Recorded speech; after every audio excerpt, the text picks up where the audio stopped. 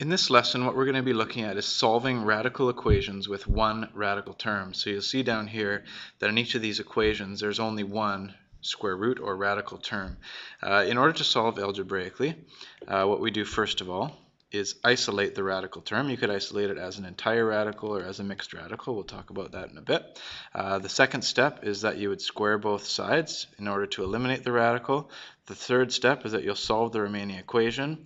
And finally, it is always necessary that you make sure that you check your solutions in the original equation and reject any extraneous roots or solutions that aren't actually working. Sometimes it's possible to inspect solutions. So if I looked at this first equation, we could probably inspect that there's no solution. However, I'll show you how you can get to that point otherwise. Your first step, in order to isolate the radical term, which is that, first step would be to subtract 2. So we are left with, in this case, the square root of x plus 4 is equal to negative 7. At this point in time, you could say there's no solution because the square root of any expression can't be negative 7.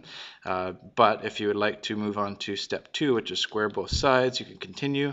You would get to this point here where x plus 4 is equal to 49. And then subtract 4, and you'll get a solution of x is equal to 45. However, I've already spoken to the fact that there's no solution. That's why I say the fourth step in this method is you must always check to see if your solution actually works. And you'll see here that it doesn't. If I substitute 45 into this equation, I'll get the square root of 45 plus 4. Plus 2 is equal to negative 5, which leaves me with the square root of 49 plus 2 is equal to negative 5, and we'll end up getting that 9 is equal to negative 5, which is not true. So that means that there is absolutely no solution whatsoever. You'll also see that in the description it said we have to state restrictions on the variable. I should have done that first. We learned in previous lessons that the radicand, which is in this case x plus 4, cannot be negative if I have an even index. So as far as my restrictions go, my restrictions would be that x plus 4 has to be greater than or equal to 0, or in other words, when I isolate x, it's that x has to be greater than or equal to negative 4. That's my restrictions, but my solution is that there's no solution. In this next one, I already have the radical term isolated. It's a mixed radical, but I can leave it that way. Or I could divide both sides by 4. It's totally and completely up to you. But I would suggest to avoid fractions to just move on to step number 2 because the radical term is already isolated, and square both sides. In this particular case, when I square both sides, I'll show the work here, but you don't have to show these steps at all. We end up getting, on the left-hand side, we end up getting 16 and square root of 2 3x's. I wouldn't multiply those because you'll see that what we have to do is take out that pair as 3x. So in this particular case, the left-hand side would simplify to just 48x. And the right-hand side would be 4x squared. Two ways you could solve this. One is by, well, the first step, irregardless, has to be making one side equal 0, because this is now solving a quadratic equation. You could either use the quadratic formula with a equaling 4, b equaling negative 48, and c equaling 0. Or if you are more familiar with factoring, which will be faster, you could factor out the GCF, which in this case the greatest common factor is 4x, so we'll be left with x minus 12. So we'll find out from those factors that in order for that right-hand side to equal 0, either 4x equals 0, which would give us a solution of, sorry, I'm running out of room, x equals 0, or x minus 12 equals 0, which will give us another solution of x equals positive 12. What we need to do still, I didn't talk about restrictions yet, but as far as solutions go, we need to check both of those. So if I substitute a 0 into the equation, I'll have 4 square root of 3 times 0 is equal to 2 times 0. We'll end up getting 0 equals 0, so that works. As far as 12 goes, if we check it, we would end up having 4 square root of 3 times 12 is equal to 2 times 12, which in this case is 4 root 36 is equal to, sorry, 24, which is 4 times 6 equals 24, which both sides are 24. So in this particular case, both of our solutions would be x equals 0 and 12. Those are both solutions. As far as restrictions go, if we look at the radicand here, our restrictions would be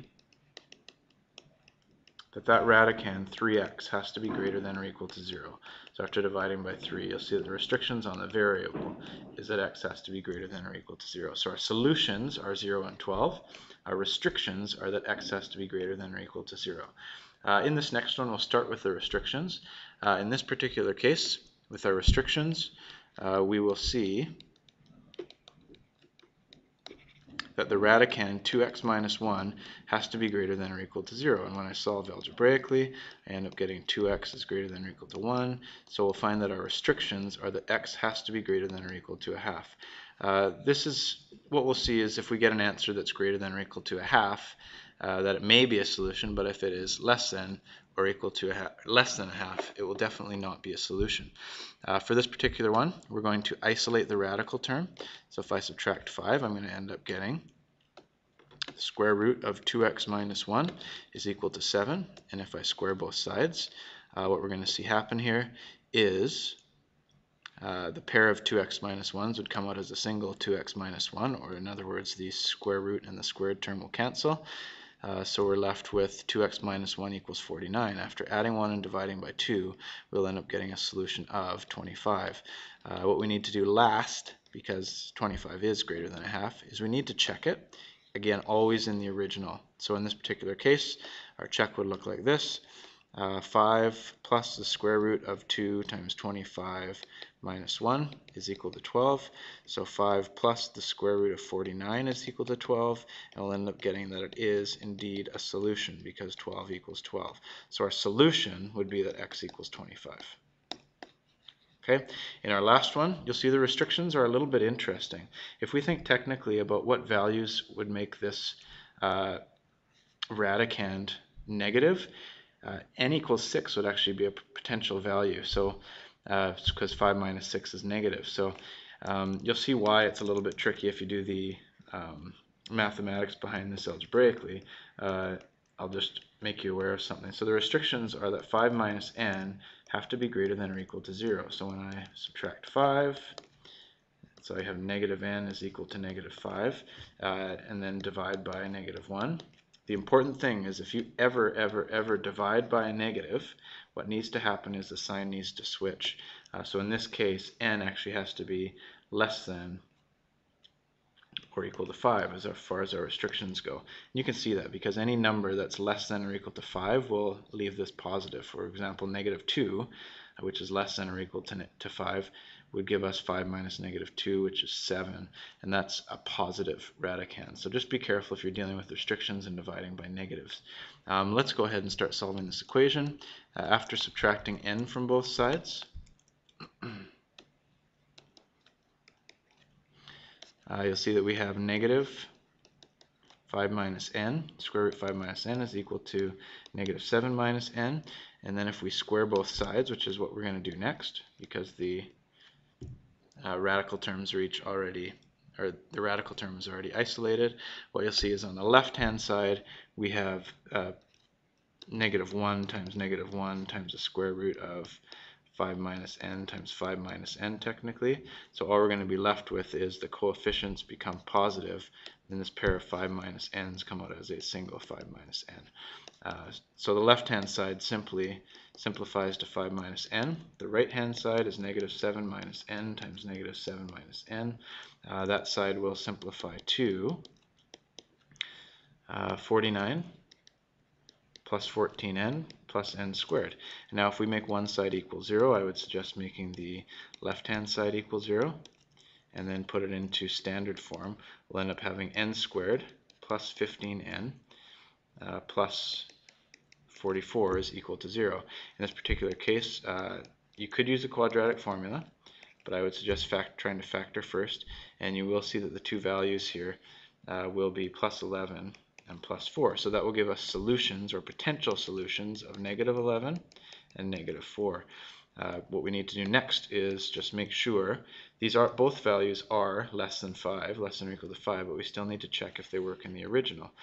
So if I check negative 11, you will see that I'm going to get, starting around a room, so I'll check negative 11 down here. I will get negative 11 minus the square root of 5 minus negative 11 is equal to negative 7. So we have negative 11 minus the square root of 16 is equal to negative 7.